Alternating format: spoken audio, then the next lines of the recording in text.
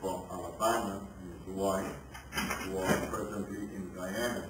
And because they could have come to Guyana, we were able to make this trip, go on this furlough. So we thank God for them. Yeah. From Anniston, Alabama, John and Kathy Hunter, from the Sovereign Grace Baptist Mission in Anniston, Alabama. They are a tremendous blessing to the work here in Guyana. He is conducting the training program every Saturday with those who are studying for the ministry. And they help to us at the Skills Training Center, mission work. And so we thank God for them and their faithfulness there in Guyana. Affords us the opportunity to come on this trip. It will be a lengthy one. I just passed on to sheet of paper there with some of the things that we hope to achieve. We hope to achieve during our trip, and we trust and pray that the Lord will provide for us here in Guyana. We'll let me stop here for a while.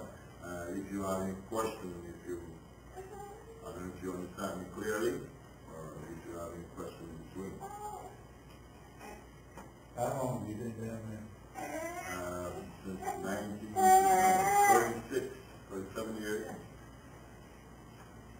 You were born there, right? Born and raised, migrated, and back. What about your salvation when you were saved?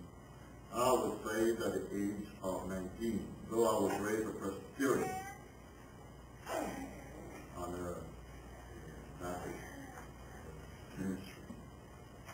So I really came to know the Lord as my Savior, though I was raised in a Christian home, but didn't know anything about personal salvation.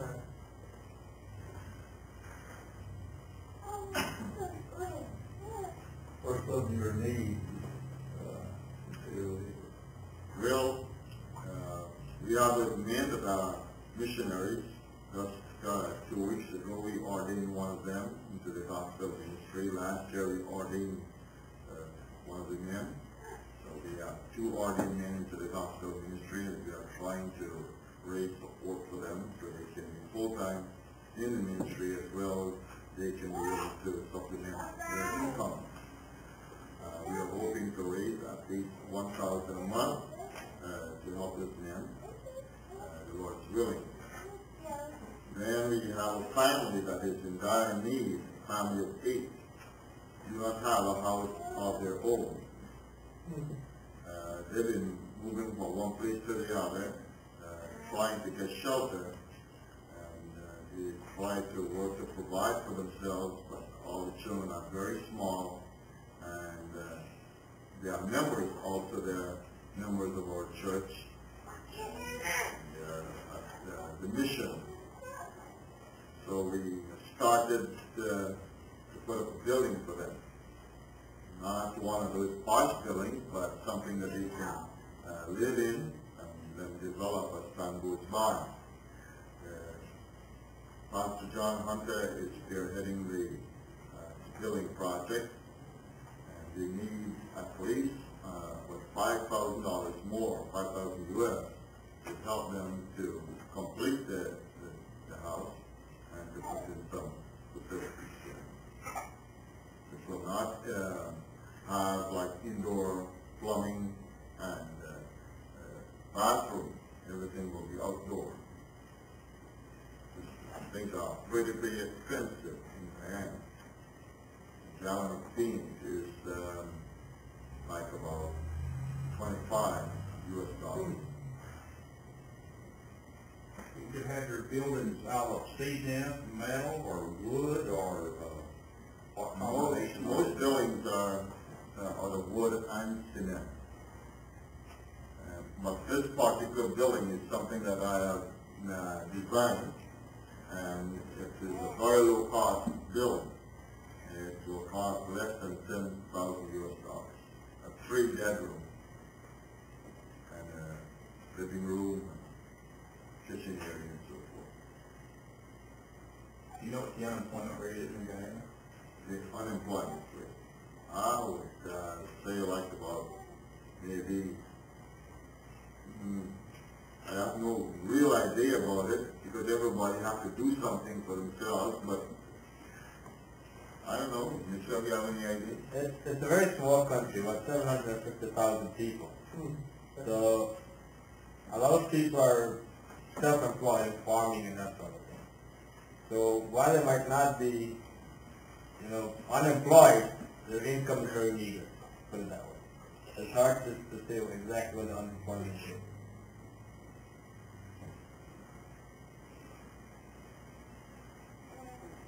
Well,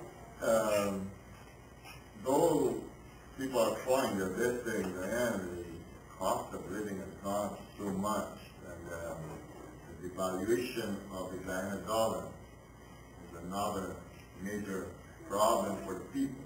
For example, the average pay is about $1,000 Guyana, and a gallon of gas is $1,000. So you have an idea. Very difficult. We were trying to look for some tires for the pickup truck which we use for the ministry. We have a bus, small bus. And to put in 4 tires on the pickup truck, it will cost $120,000 Guyana.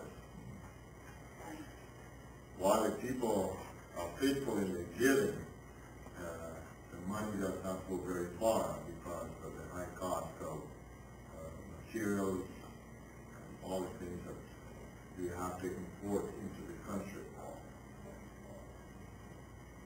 Any need for Bibles or anything? Yeah, there's always need for Bibles. People always ask for Bibles. And Jews give out Bibles and read tracts and Christian books. We have the Skills Training Center, and if there's anyone who has the ability and not the time would like to come and devote a couple of months helping us at the Skills Training Center, you want to help with the computer program. We need somebody who can repair typewriters, and that's a iron need there. Fix them up, service them, and to teach some of these things them there. So.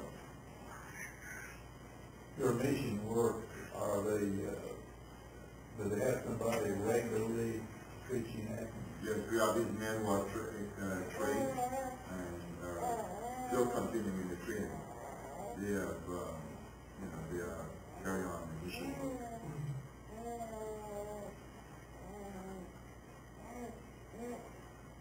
Okay. Any other questions?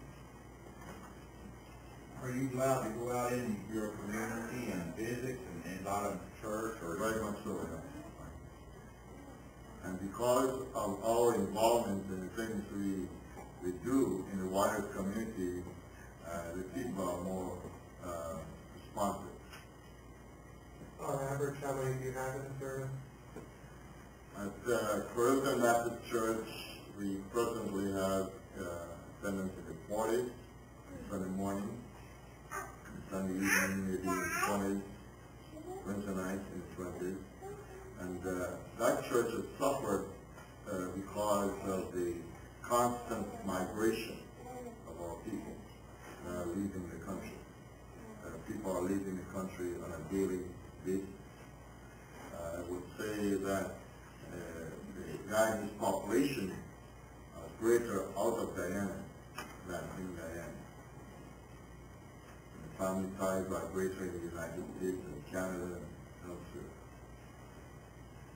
Roadside Baptist, we have Sunday morning attendance in the 70s and 80s, and in the evenings, Sunday evening, Wednesday evening, there's a drop in attendance because of transportation, limited transportation.